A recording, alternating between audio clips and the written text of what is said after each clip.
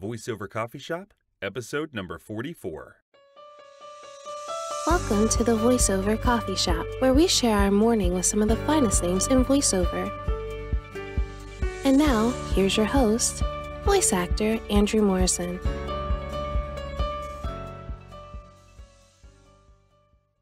Hi there, my name is Andrew Morrison, and welcome to the Voiceover Coffee Shop, where we start our day with some of the finest names in voiceover. If you'd like to know a little bit more about me, feel free to visit my website at www.andrewdmorrison.com.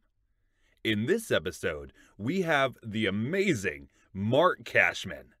Marc Cashman is a voiceover artist, a coach, a producer with over 40 years of success in this industry. He is also the writer of the best-selling voiceover book, VO. He is a national and international voiceover instructor and coach, recognized as one of the top VO instructors in the US and abroad through his classes both in studio and online. In this episode, we talk about voice descriptors, staying relevant in the voiceover industry, and the art of how to tell your client's story. Hey Marc, how are you? Mr. Morrison, how are you doing, sir? I am doing excellently. How are you doing? I'm doing fine. So how do you take your coffee in the morning? Believe it or not, I used to drink regular, normal coffee with cream and sugar. Mm-hmm. And one day, my wife, whose father was Cuban, so she's half Cuban, made me something in Cuba and in Miami, in Little Havana, something that they call a cortadita. A cortadita. You ever hear of it? No, that sounds like something close to a cortada, correct? I'm not sure about what a cortada is, but a cortadita, which I get maybe it's a little cortada. Mm-hmm. A cortadita is is instant coffee. Okay. And milk. Okay. And it's heated up so that it's as hot as coffee, Mm-hmm. but it's in essence coffee milk. That sounds really good. Oh, it's amazing. It's just absolutely amazing. And you can put any kind of milk. You can put a skim milk, half 2%, 1%, 2%, full milk, whole milk, whatever the case may be. It doesn't matter because it's milk and coffee, not water and coffee. Mm-hmm. And so it's rich. And of course, you add a little sugar there, so it's sweet. And that is now my go-to coffee every day is a cortadita, as opposed to brewing a pot of coffee, which I used to do. And now I can't. And once in a blue moon, I'll get coffee at a restaurant. But yeah, usually I'll make my own coffee that way. Awesome. How about you? I usually use a French press. I used to make a full pot, but just French press, it's a lot easier to kind of, if I'm not going to drink a full pot, why let it go to waste? And so if I need to make another French press, I'll make another French press. And how many cups does that contain? Generally around 1 to 2. Okay, all right, that's not bad. Yeah, not bad. Yeah, I found that after 2, if I have 2 cups of coffee, that's kind of like the limit. It's kind of like drinking. I'll if I ever order a drink, I'll only have one, and when they come back inevitably with, "Can I get you another one?" I say, "No, thanks." The good thing is that I'm old enough now to know my limits. Right. So what is kind of your origin story into the voiceover world? Like, how did you get started in this industry? It's very strange. I just heard something on the radio and then said that's what I want to do. So Really? Yes, literally. So back it was the late 70s. Okay. And it was 1977, and I was living in the Midwest, and I was teaching. I was a public school teacher like your mom. Mm-hmm. I did that for 5 years. Loved teaching, kind of sort of liked just a few of the kids, and I hated the system. Just hated the system. And because it was just so claustrophobic and cloistered and unimaginative and outdated, and I could go on and on. But at the end of the 4th year, they said, okay, this is the last year you'll be teaching the smart kids, because they have different levels. They have the smart kids, they have the medium kids, and they got they'll call them the special needs kids. Mm-hmm. So I was teaching the smart track, I guess, if you want to call it smart. They're pretty dumb as far as I was concerned, but they still were in the smart. So I was teaching the smart tier, and then and that was hard enough. And then they at the end of the 4th year, they said, this is your last year, you'll have the smart tier. And the next year, in the following year, you're going to have the medium grade kids, or the dummies. And I said, no, this is the smart one is bad enough. I felt like an educated bouncer is really what it came down to. Okay. That's all I felt like, an educated bouncer. Mm-hmm. So that said, anyway, so I was thinking, what can I do? I said, I don't want to do this for the rest of my life. It's terrible. So as I was going back and forth, driving back and forth from my house to school and back and forth, listening to the radio. And at that time, I heard 2 people on the air in commercials who just absolutely knocked me out. So the first one was Stan Freberg. You ever heard of Stan Freberg? Mm-hmm. Yeah. Yes. Stan Freberg was basically the grandfather, the father of humorous radio commercials. Right. He was the first one who started that, and he was a satirist and he was a famous, somewhat famous in terms of sound. He recorded a couple of albums, The History of the United States, and he was a satirist. Mm-hmm. And anyway, people started coming to him to produce commercials, to write and produce commercials. Well, they were wonderfully imaginative. They were fun. They were creative. They were totally entertaining. And they were the only really entertaining thing that I ever heard on the air, other than, regular music. And so I heard that, and I really, really enjoyed that. I got a kick out of it. Then I heard another guy, 2 guys actually together, Dick Orkin and Bert Burtis. Dick and Bert. You ever hear Dick and Bert? Mm-mm. Oh my goodness gracious. Okay, you're gonna have to I'm gonna give you a little history lesson here, right, sir. And then you're gonna look up Dick and Bert when we're done. Oh, I will. And you're going to be endlessly entertained by Dick and Bert. Endlessly entertained, because they brought humorous dialogue to a whole new level. Yeah. To the point where even they were on the cover of Time magazine. Jeez. Okay. Wow. That's how famous they were. Mm-hmm. Well, turns out that Dick and Bert and Stan Freberg lived in Los Angeles. Okay. And I figured that's where they were writing and producing their commercials. And they had all the top talent in the world, and it was Hollywood, and it made total sense to me. Yeah. And so about midway, just to the end of 1977, I said, okay, I'm moving to Los Angeles at the end of this year. When I'm done with my 5th year, I am done and doneer. I'll save up enough money to move out, get an apartment. I want to be a writer, producer of commercials, specifically radio commercials, because it was involving voiceover and voice work and stuff like that. Mm-hmm. And I'd been a singer, performer for years after, through college and after college, in high school, college, and after college. So I did that for a number of years. And I was a writer. I wrote for the school paper. I knew how to write. Mm-hmm. And that was it. I figured if I was a writer and I figured I could do this. Actually, I said, if I could be 1/2 as good as these guys, I'd be happy.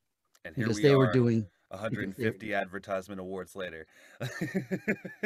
Yeah, but I didn't know that at the time. I had no idea. I had no idea if I was going to be successful or not. I had absolutely no idea. And after 3 months, I came here in 1978 and found a place and put down the deposit and got settled in. And after 3 months, ran out of money because I only had X amount of savings and wasn't independently wealthy. And I had to make a decision. How am I going to support myself? certainly I kind of just came here to LA. I'm not a writer producer. I'm an unknown. I'm a complete unknown. So I'm not going to be able to do that full time, or will I? So I realized, okay, that's something that I needed to do full time. In other words, I needed to keep my days free. I needed to be working from 9 to 5 because that's when studios were open. That's when ad agencies were open. That's when everybody recorded their stuff and went into the studio. That's when actors were available during the day, 9 to 5. That's when clients were on the line, and that's when work was being done. And at that point, were you working under Cashman commercials, or were you Oh, working no, for no, another no, no. agency? It was just Marc Cashman. It was Marc Cashman and Associates back Okay. then. But it And- was for yourself. It wasn't Oh, like it was for under another. myself, yes. Gotcha. And so Okay. what I realized is I had to keep my days free Mhm. to do this. But if I kept my days free to do this, and I wasn't making any money initially, I had to find a way to keep the roof over my head and gas in the car and food in the fridge and the phone in the wall. That was when it was in the wall. It was attached to the wall. Mhm. So I had to figure out a way to keep all that going and still do this during the day. Well, there was only one, unless I won the lottery, and that wasn't going to happen. So it meant I had to find a second job. Mhm. I wasn't going to do it during graveyard. Graveyard shift just fucks you up completely.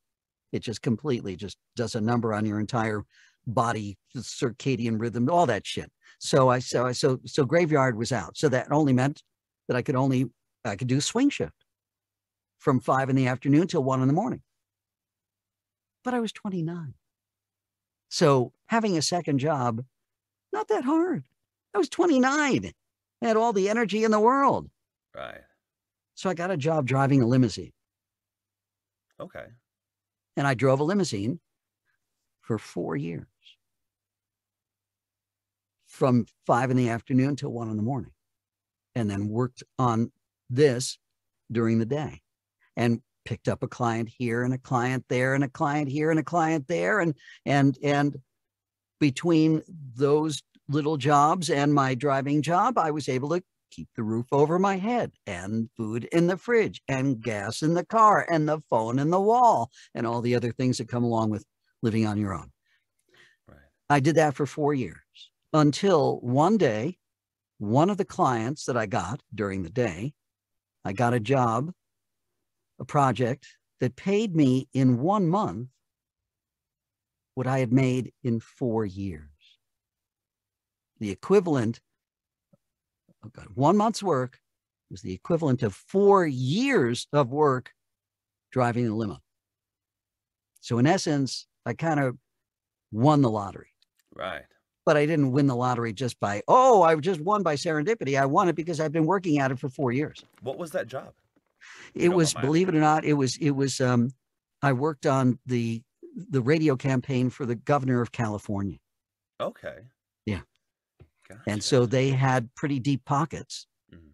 and they were able to pay me a shitload of money to write and produce a whole series of radio spots for the radio portion of their political campaign. Somebody else did the TV, I did the radio. Fantastic. And once I did that job and got paid for it, I was able to go to the limousine company and give them notice and say, thank you for keeping me employed all these years. I really appreciate it, but I have to move on. Mhm. And I did. And fortunately, I never looked back. Fortunately, I was able to do this full time from that point, which was 1982. From that point on, that's what I've been doing full time. And I haven't needed a second job. I wouldn't be able to sustain it. I don't have the energy. I wouldn't have the energy to do it. So, but now, now I don't work 9 to 5. I work sometimes 9 to 9, depending upon what I have to do. Right. You do it too. Mhm. You work when there's work, and when there's no work, we work even harder. You work at finding work. That's the lot of a freelance agent, of a freelance actor. You work when there's work. And then when there's no work, you do the stuff that you didn't have a chance to do when you were working. Right. which is basically beating the bushes, promoting yourself, getting that stuff out there. And that's it. Because when you're working, you don't have time to promote yourself. Mhm. You only have time when you're not working. And speaking of promotion and marketing, where does the bulk of your work come from? Does it come from direct marketing such as emails? Does it come from people just It, knowing your name? Like, I mean, it's I a know. combination. It's a combination. It's hard to say because I can't track accurately what's coming from where, only Right. because I've been at this for so long, over Mhm. 40 years. So um, a large part of my work comes from referral, only because I've been doing this for so long and been at it for so long, and I'm a known quantity in the industry. So I get a lot of referrals, a ton of referrals.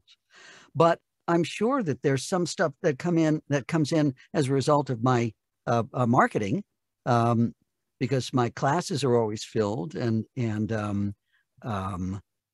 I, as I said, I'm booked into June, and past that. So, but I don't know. I don't know. I haven't. I can't give you an accurate statement as to where it's coming from. It's all of a piece. Mhm. It's all of a piece because we do different things. The more we do, the more we get referred, the more you expose yourself, the more people know your name and who you are. And it's like an embarrassment of riches. Somebody the other day said, I Googled your name and something like 4 pages came up. And I said, what? Are you, what? That's not even, what? 4 pages? How could I possibly fill 4 pages of Google? What? And they said, yes, it did. Okay. I didn't know that because I don't Google me. So, Right. so I don't know that. But after a while, I guess if you just keep putting stuff out there, you just become a known quantity, and that's it. Well, then what do you generally tell your students some of their first steps towards marketing should be and how they should address their business? Well, the first of all, the body, the most important thing you need in marketing Hmm. is product. Right. You have to have a product, Hmm. and then you have to package that product. So the product is your demo or demos. Right. That's the product. Packaging the product is basically finding a place for it to live, and Hmm. that's your website. So your website's got to be, well, it's got to look professional. Hmm. It has that's where your demos live. So, and that's where people visit you and check you out. Even when you're not there, that's okay because the door's always open. They can come in and they can look around and stuff like that. They're not going to steal anything. So, but they can look around and see stuff and listen to stuff and things like that. So marketing wise, they have to have a product, and they have to have a place. They have to package the product, and they have to have a place where that product lives so that they can send the address to everybody in the world and say, hey, my product lives here. Check me out. So product, website, and then, of course, promoting, getting people to go to the website in the first place. So therefore, finding platforms and vehicles to get the word out. So what does that entail? Well, that entails, fortunately, now we have all these tools. I will tell you this. I know I don't want to sound like that old person who says, way, Andrew, way back in the day when you used to do this, used to walk, 10 miles to work, to school, shit like that. I hate that shit. It's just such. But bottom line is, we didn't have any of these tools. Mm. When we wanted people to know about us, we sent them something in the mail. A And it CD. would be a CD. That's the 90s. Oh. Go back Oh, a go back, go couple of back. decades. Gotcha. Go back to reels, plastic reels with Mhm. 1/4-inch tape on them. Okay. And then you'd have a reel to reel recording thing and you'd listen to stuff like that. Okay. Reels, snail mail and reels. Boy, when cassettes came along, people go, wow, look at technology, cassettes, Right. and then finally CDs. And oh man, see, look how technology is, just increasing all this. And then of course now CDs. What's a CD? What's Right. a CD? Have you ever seen anybody give anybody a CD lately? No, even those they're passe. Mhm. Now everything's virtual and stuff like that. So getting back to your original question, a demo, website, And then, of course, a means to promote that website. And now, so that's mass marketing. So that's a Constant Contact or a MailChimp type of a platform that you use to get the word out. Well, how do you get the word out unless you have a list to get it out to? So therefore, you also, part of your marketing strategy is building your contact list, your contact list, your potential, all the people who are potentially in a position to hire you as an actor. So producers, independent producers, and people with the production companies and casting agencies and people in a position to hire you. So that's your database. That's your client list that you send out all that information, that promotion to on a regular basis, every other week, once a month, once a quarter. And what are you sending out? Well, usually it's the Andrew Morrison newsletter, right? And basically, what is it? So what is that newsletter? That newsletter says, hey, just keeping me top of mind and just reminding you I still exist. Right. And letting you know what I've done the past couple of months. I worked on some great projects. Here they are, if you want to listen to them or even see them and listen to them. I had a great time doing these projects. I'd love to work for you. Contact me anytime. If something comes up, you hear my voice in your head, give me a buzz. So once a quarter, you're sending out the newsletter to your database and constantly keeping them apprised of what's going on. So in terms of marketing, that's basically it. It's a constant, I call it being on the self-promotional hamster wheel. Gotcha. I like that. We just have to constantly promote ourselves. Why? Because we're actors. And that's Department of Redundancy Department, promoting yourself as an actor. An actor who says to the world, hey, look at me. Look what I can do. That's what every actor, every performer is saying. Even the most humble performers are still saying, thank you for that applause. Right. Thank you. Look at me. I'm so glad I was able to entertain you. Thank you for coming. Thank you for supporting me. Thank you for your applause. Thank you. But that's what actors do. That's why actors are on the stage and most people are in the audience. Right.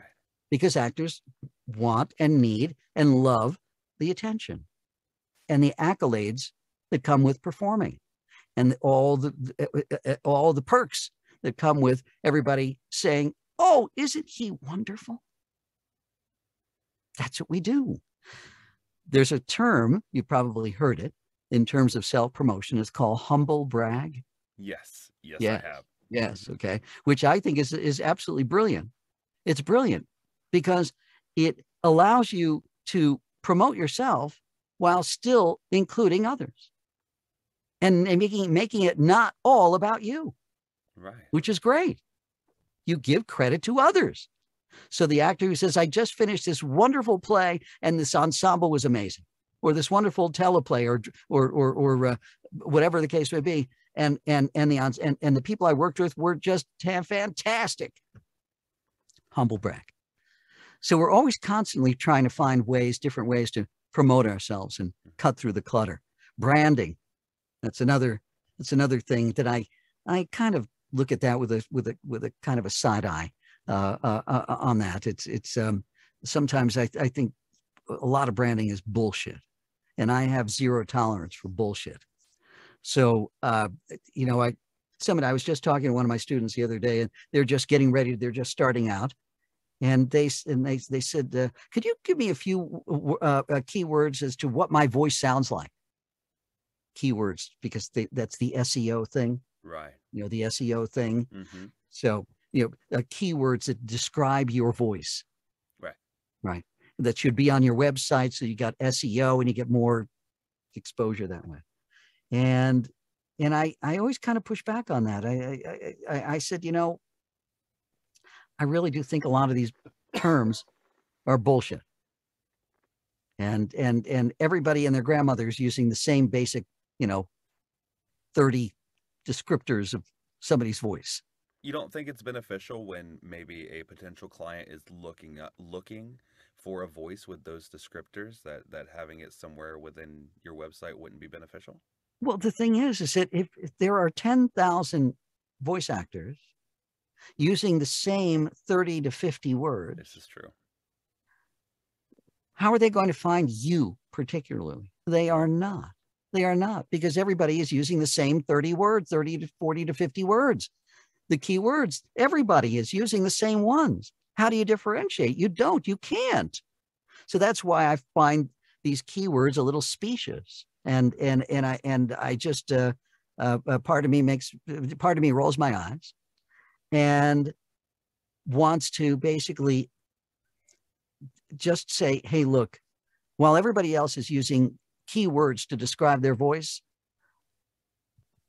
I think the only way you could really understand what my voice sounds like is to listen to. So I'm not going to put any keywords in it on my site at all. I'm not going to use any of those stupid branding words that mean nothing in the scheme of things. Let's just dispense with the bullshit. Listen to my demos. If you like what you hear, call me.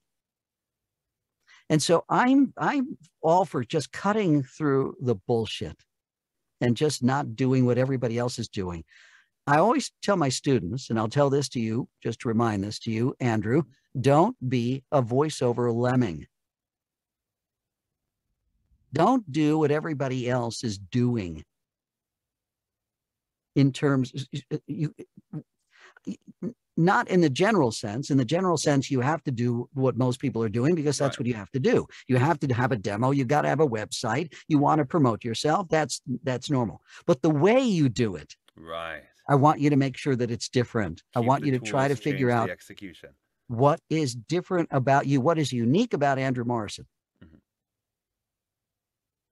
And I don't think that a couple of descriptor words about what your voice sounds like is going to do you it's going to do anything. I can't imagine it's going to do anything because you had one word on there and I just can't even imagine that happening.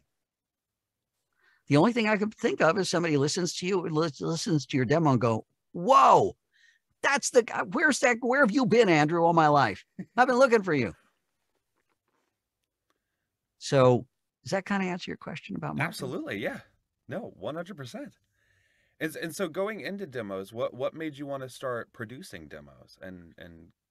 Well, it was only because I had, because I had so many students. Okay. So in my classes, and I started teaching in 2000, just the beginning of the millennium, mm-hmm. I started teaching, and very soon after I started teaching, with having all these students, they asked me, they said, this isn't my first rodeo here with classes. I've been taking lots of classes, but this is the best class I've ever had, and I'd love for you to do my demo. Could you do my demo? So the first person who asked me that, I said, yeah, I think I could. Never having done one before, but I'd been producing commercials for 20 years. Mm-hmm. So I understood production and I understood copy, and I was able to write it, and I was able to produce it, and I was able to do as good a job with their demo as I did with commercials that were already on the air. So if I could do air quality, broadcast quality commercials, then I could definitely do a demo. And that's basically, it was just a matter of just, supply and demand at that particular point. They just asked me, will you do my demo? Right. And so I didn't even flinch because I had already been producing thousands of commercials. Why couldn't I do a demo? Right. And so I just used the same knowledge that I had producing commercials to. It involves a person getting behind the microphone, recording them, editing them, finding music and sound effects, mixing it, and putting it together. Instead of being aired, it was non-broadcast because it was a demo, but still the same production values. And I find your coaching very interesting because you use a scorecard, so that way they can track their progress. What was? Yes, it's a report card. Right. That's right. I am the only teacher in the world who gives out report cards. And my report card is graded. You're graded on 8 different categories, mm-hmm. on a 1 to 10 scale, not A, B, C, D, F. That's bullshit too. Right. So 1 to 10 scale, and you're graded in 8 different categories. Let me pull up my my report card here. Let me just see what my report card. 8 different categories. I should know them by heart by now, but that doesn't matter. So 8 different categories, Andrew: breathing, timing, articulation, consistency, acting, analysis and interpretation, listening, and something that I call EBM, your eye, brain, mouth coordination. That's the words going in through your eyes, rummaging around your brain, and going out your mouth. That loop as you take words in, being able to navigate through copy easily. Yeah. You and I were very fortunate. We have all the wires in our brains were connected. People who are on the dyslexic spectrum, there's a couple of wires crossed. There's just a couple of crossed wires in there that make it so that they have a hard time, a challenge navigating through normal text and copy. We got lucky. Solely for the grace of God do we go. We got lucky. We were able to figure that all out. Now, it didn't hurt that our parents read to us when we were little. They did that for sure. But we still had the wiring to do that. So that's why when we were in elementary school and junior high school and high school, and the teacher said, "Who'd like to read this out loud?" we raised our hands because we were confident in our ability to speak out loud. We were confident in our ability to read and comprehend. We were confident in our ability to understand grammar and spelling. We're confident in our ability to navigate through the English language with confidence and aplomb. We got lucky. We also got lucky just being born in this country. We got lucky being born into middle-class parents. We got lucky being born, well, truthfully, white. We got lucky. We won the lottery. We won the lottery. We got lucky. You got lucky that you have a beautiful speaking voice and singing voice. We got lucky. Yeah. Always keep yourself humble. Always be grateful for everything you have. The happiest people are the most grateful. And with your report card, how? Oh yes, the report card. Sorry, got off on a tangent there. So how do you train people for better voiceover breathing? Because especially with long form narration, it's not hard for me to have that loop because I've been doing essentially long form narration my whole life without knowing it. But finding those places where to breathe naturally, but then I'll get like a 45-second script and they'll be like, "We want no breaths in it," and it'll or something along those. How do you train yourself for better breathing? Practice. Just practice. It's just practice. It's just purely a matter of practice. That's all it is. Is there practice? By the way, practice does not make perfect. Practice rarely makes perfect. Practice occasionally makes perfect, but it always makes better. Right. It does. Yes, but it doesn't always make perfect. They say practice makes perfect. No, practice hardly ever makes perfect. Once in a blue moon, you get a perfect shot. You do it perfectly, but that's once in a blue moon. And that's never the take they use either. That's never the take they use. Never the take they use. But sometimes sometimes. Yeah. But again, getting a perfect take is like a baseball player, a batter getting a home run on the first pitch. Right. That's how rare it is. It's rare. Most of the time, it's take after take after take after take after take until you finally get something that the producer is happy with, and then even then, the producer may not use that entire full take. They may go back and cherry pick some of those other takes and take a sentence from this one and a sentence from that one and put it all together, and the listener is none the wiser. So what do you find is best? What do you incorporate into your routine as far as breathing practice goes? It's become so second nature to me that I don't even think about it. It literally is second nature. Gotcha. Only because, again, I started performing and singing when I was 14. And so by the time I was 20 or 21, graduating college, as far as I was concerned, I was going to be a professional musician and performer. I had a group. I've been already singing and performing for years. By the time I graduated college, I paid half of my college tuition through singing and performing and playing. So it was inevitable. So I've been doing that for so long, for so many years of singing and performing. So breathing is second nature to me. You know, it all comes from the diaphragm. You have to have that support, and you have to understand. Again, also, don't forget to, as you're telling a story, we speak in phrases. Mm-hmm. And many times we'll say a phrase, and we'll shut up for a second, and then another phrase, and another phrase. And we go from phrase to phrase to phrase, tiny little sound bites that people can digest, understand, and then you move on. That's how most commercials are written, in phrases. That's why so many sentences are so short. Need some water? Yes. Go get some water.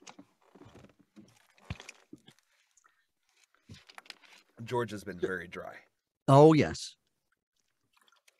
So the bottom line is I teach my students to speak in phrases like they normally speak.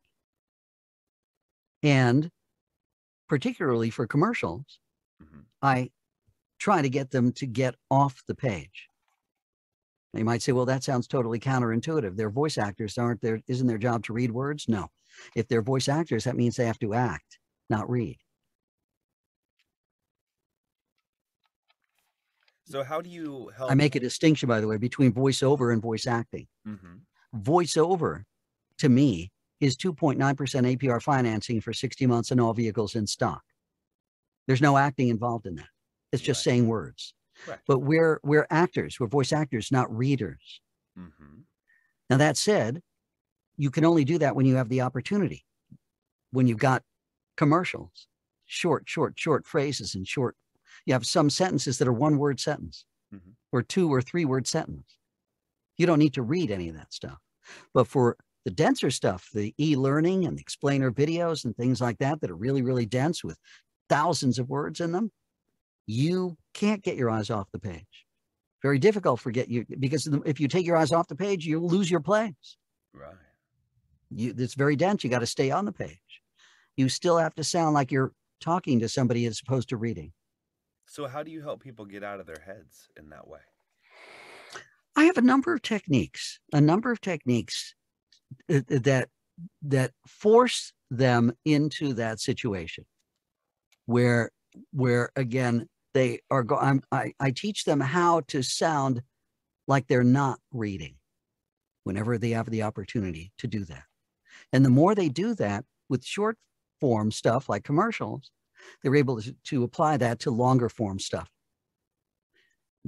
Words get in the way sometimes. They literally get in the way of you telling your story because a lot of people, they just want to glom onto these words and hold on to these words like they're lifeboats on the Titanic.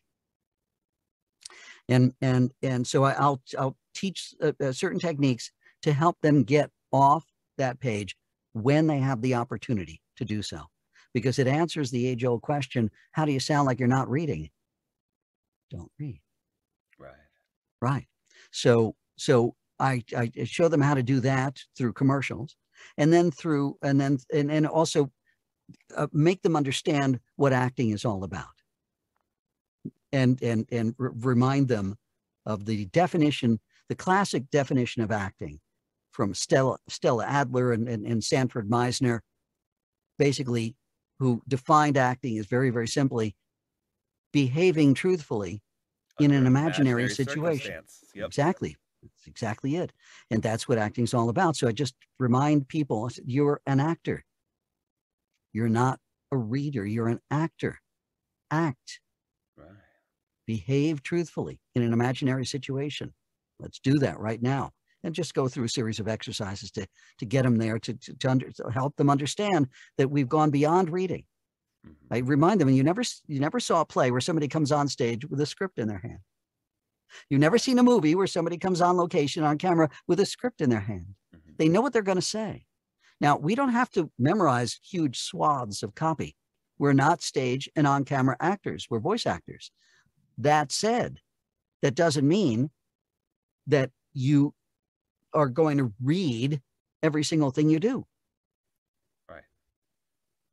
So we go through a number of iterations. We'll go through commercials, narration, audiobook, promos, animation, video games, all sorts of different genres of voiceover, voice work, so that people can see the areas where, okay, I don't need to read this, and others where, okay, I need to stay on the page on this. But the more they get off the page, the easier they find long form narration to be. Awesome. Gotcha. So with you being in commercial production for so long, how have you seen, like maybe past 5 years, how have you seen the commercial space change as far as readings go, or as far as how auditions have been portrayed, or things of that nature? Well, Overall copy. I know that, when people audition, I mean, now the general rule of thumb is if you have agents, then the agent will send you the audition through your email. You will record it and you will send it in. You'll reply to that email and submit it. And that's it. The days of people going into their talent agencies to audition physically are gone. Oh, I meant as far as the reads go, how the how actual the reads. reads have changed, how the scripts have Well, changed, how I advertising has changed. I don't know how the reads are going through with auditions, but the only way that you can hear what the reads are is the ones that they pick, and which are the ones that are on the air. And in terms of production, I've noticed that there used to be a lot of produced spots. Stan Freberg and Dick and Bert and many other terrific producers, writer-producers, would create commercials for companies, specifically radio commercials. Well, I've noticed over the past 20 years that more and more that entire process of independent production companies writing and producing radio campaigns for companies is almost non-existent now. Now, if you listen really, really carefully, you'll hear a lot of spots that, well, are just they're boring. They're announcements, Right. and they're usually done by radio stations. They're written and produced by radio stations, because the radio station offer is, if you buy $10,000 worth of airtime with us, we'll throw in the commercial for free, and you get what you pay for. Because they'll take their on-air talent, their staff, their staff of talent, and they will be the ones to do the VO, and somebody else on the team will be the copywriter. And it's always an announcement, virtually always an announcement. Something that starts with "Attention Walmart shoppers" or anything else like that. It's an announcement. So when you listen to particularly to AM radio, you won't hear anything creative at all. Right. The only creative radio now is coming out of FM, and it's still going strong. So I give FM the thumbs up on, at least they are still staying true to creative radio and entertaining radio and fun radio, and stories with a sense of humor and stories that are written well and had some wit to them, stuff like that. AM, it's a desert. It's a complete desert. Again, Freberg and Dick and Bert and many other people in I think the golden age of creative commercials on AM was in the 80s. Really, the 80s were their heyday. When you listen to Dick and Bert, you'll hear spot after spot, and you go, "Oh yes, I remember those guys. Yes, of course, I remember them." But I look forward to that homework. But yeah, in terms of how production has changed, a lot of radio stations are doing it, and it's just deadly boring, as boring as dust. Well, what about like trend changes and stuff like that? Do you see? Because I know we had that little bit where during the pandemic where we had that kind of awkward humor, and then things Yep, transitioned into new normal, and now things are like slowly going back they're going to back. to Yeah, they're where going they back. were. So like, do you see like because you do get a lot of copy, do you see any like forthcoming trends that voiceover artists Yeah, can be prepared for? yeah. It's not even to be prepared for it. All they have to do is listen. Mm, All you have to do is listen, particularly to TV, to commercial TV. Now, I know a lot of people in your generation are not commercial TV watchers.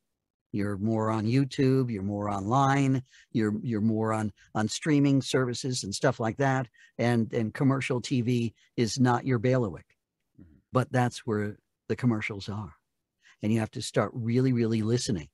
I encourage everybody who really wants to listen carefully to get a set of headphones while they're watching TV, wireless headphones, so they can walk around. If they've got a DVR, that's even better, because if they got a DVR, they can rewind and listen to it over and over and over again Right. and really, really get the nuance of what's going down. So all you got to do is listen. One of the trends, if you listen carefully, one of the trends that you'll hear is something that I call chill. And that's basically a quieter read, Right. much quieter read. So the Allstate campaign Hmm. is a perfect example. This woman who's doing the VO. This woman is chill with a capital C. Right. And if you listen really carefully to lots of campaigns lately, that's the trend. I've Chill. noticed that because people don't want, especially with the millennial buyer generation now, That's people right. don't want to be sold to. That's And so exactly it's right. less of that They don't salesy, want that pushy. bombastic announcer. Nope. Nope. Nope. Nope, Nope. not at all. No, So they it's don't more want. of, They don't want that. They don't even want this snarky guy who says, "Come on, you want? What are you going to get? You might look at this, $29.99. It's a deal." You know, they don't like that. So right. the overall, that's basically the trend is chill, Hmm. but it follows the mantra that I've been teaching for the past 20 years is the phrase "Tell me, don't sell me." Right. And that's basically what you want to do. You want to tell people about what you're talking about. You want to share what you know. Hmm. You don't want to sell them. You don't want to try to force them into anything or convince them to do anything or plead or beg or anything. All you got to do is tell them. That's all. That's your job. Just tell me. Just tell me about it. Let me make the decision. That's it. That's That's it. it. So that's I would say that's the biggest trend right now. Gotcha. And I know you're working on your second book, which your first one was phenomenal, Oh, VO. thank you. What made you want to sit down and write a voiceover book, let alone an award-winning now voiceover book? The only reason was because people kept saying, "Why don't you have a book? Everybody else has got a book. Why don't you have a book? You've been doing this for all these years. Why don't you have a book?" Mm, So it was just a lot of peer pressure, and and um, and I had also been writing articles for decades, and I had just a whole compilation of articles. And I said, "Okay, let's see, is this worth a book?" So I organized it all, and I saw, okay, I got maybe about 75% of a book here. So I just need to write another 25% to fill it all out. And that's what I did. Then after I finished the book, I said, "Oh, thank God I, got that all out. There's, just shot that wad and it was cool." And then like a month later, I said, "Oh, I never wrote about this. I forgot to write about that. right. Well, why didn't I include this?" And so I realized I have enough for a second book. So I've got a working title for my second book. My first one is V hyphen OH Oh, VO VO. exclamation point, Right. and the working title for my sequel is V hyphen OMG. Gotcha. I like that. That's I'm it. really looking forward to it. Me too. More than you. Right. So with coaching and voiceover and production, and you've got a lot on your plate. What do you do outside of the booth? Oh, What do you do to unwind? What are things that you enjoy? I love going to the beach. I just love just walking up and down the beach and just getting a lot of fresh air and doing a lot of walking along the Pacific Ocean. And so I would say that's because I'm in this closet in this booth, the room, this tiny little room. When you're in a 100 square foot room for days on end, you kind of crave getting outside. So that's pretty much it. So hiking, walking, and just being outside, and and of course taking my dog. So that's it. I've nothing, no super hobbies or anything else like that. Just just getting out and taking a break from being inside all the time. Wonderful. So, if you were to write yourself a letter and send it back to when you were still driving for limos, what would that letter back to yourself say? You came out here for a reason. Make sure that you follow your game plan. It would just be that simple. But there was a moment that I had where I saw the writing on the wall. And so it was a sign. And it happened this way. So I came to LA, as I said, in the summer of 78. And of course, by September, I had run out of money. And so I had to get this job driving a limo. So I started driving in September of 78. In October of the next month, all my hard work had finally paid off, where a big ad agency in Los Angeles was hiring me to do my first job. And it was for a big amusement park called Knott's Berry Farm. Knott's Berry Farm was here before Disneyland, and Disneyland almost modeled themselves after Knott's Berry Farm. Yeah. It was an amusement park with rides and games and performers, and amusement park. It was just great. Anyway, they hired me to do a spot for Knott's Berry Farm. It was my very first spot that I did in Los Angeles. And they paid me a whopping $500 back then, which at that time was, wow, that was pretty cool. And of course, I had to pay everything out of that $500 to the studio and the musicians and the voice actors and stuff like that. But still, it was my first job. So I did that job in October. Now I'm finding myself in November. I'm still driving. October, November, I'm still driving.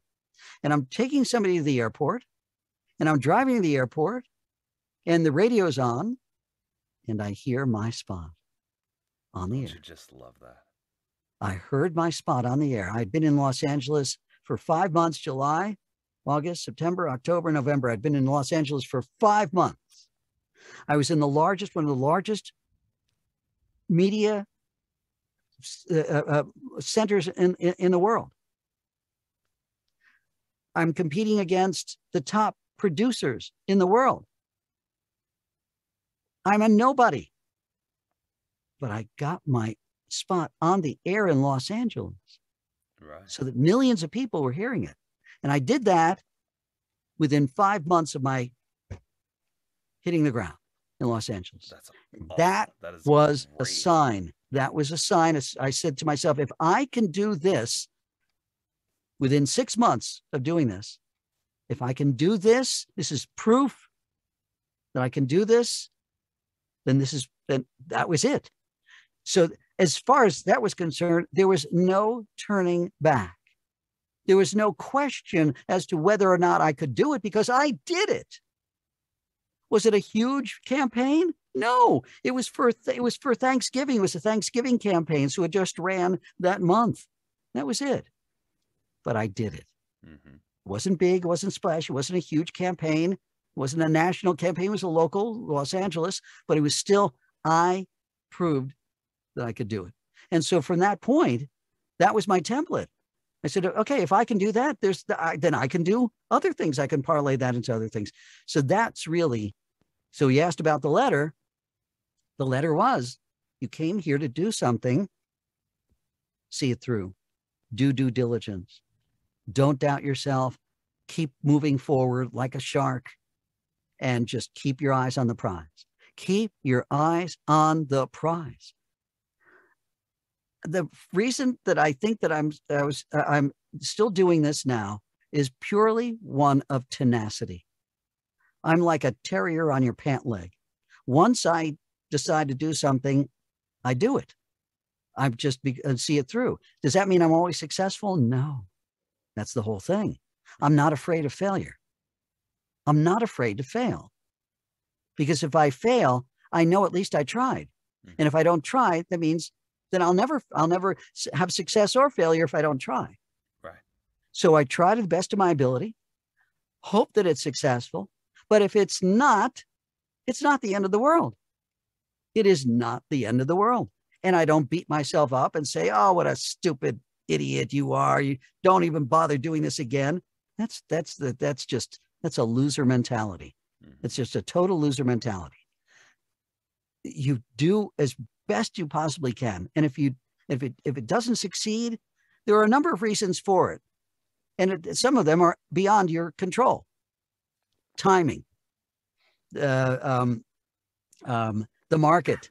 I mean, there's just so many reasons. I'm not saying that you're not, you have to accept responsibility. You can't